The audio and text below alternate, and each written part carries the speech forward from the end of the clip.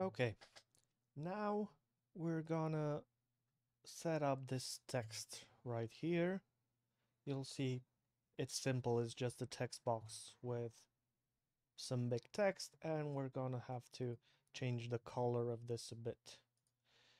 So I'm gonna hit W here again to see the structure, and that text box just fits here in this row. It fills it fully, so then we can center the text right between the two margins. I'm gonna take the type tool, and click here in the corner and just drag to this other corner. And I'm going to come to my text file here and choose this line, copy it and paste it here.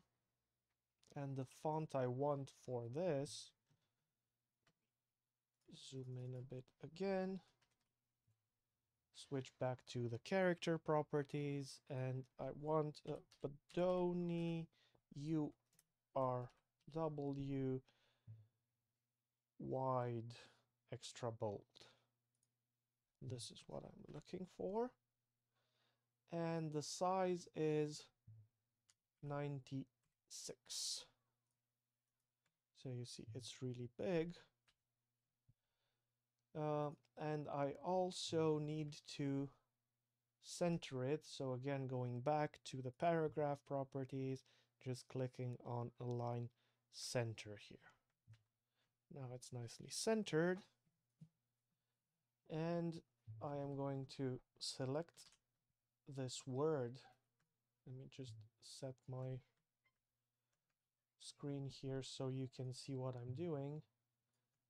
I'm going to select this word and go back to the character properties. There will be a lot of going back and forth, especially if you don't have a big screen that fits all of the settings. So just selecting the word, going back, and here I have these two little buttons. Oh, the two T's here are just previews and the buttons are the arrows next to them. And the one at the top shows me the color the text is filled with. And the one at the bottom shows me the outline, but since it has this red line going through it, there's no outline and there shouldn't be any, so that's okay. And to change this, I can just click the arrow next to it. You see I get a list of colors. Now I don't have any gray. I can add new colors here by clicking the plus, but I don't need to because this is actually a black that's not as dense. That's what gray is in InDesign. So I'm gonna leave this set to black and come here to tint. And if I lower this value, this basically, if you apply this to different colors, you will see the effect is kind of a lightening and a lowering of the saturation. It's neither one or the other. It's actually a setting that kind of affects the density of the ink on paper, if you can imagine that.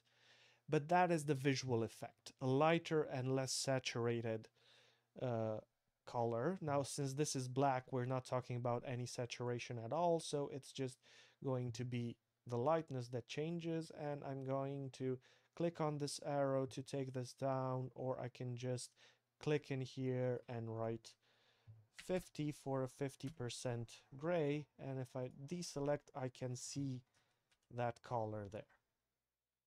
And this is exactly what I want.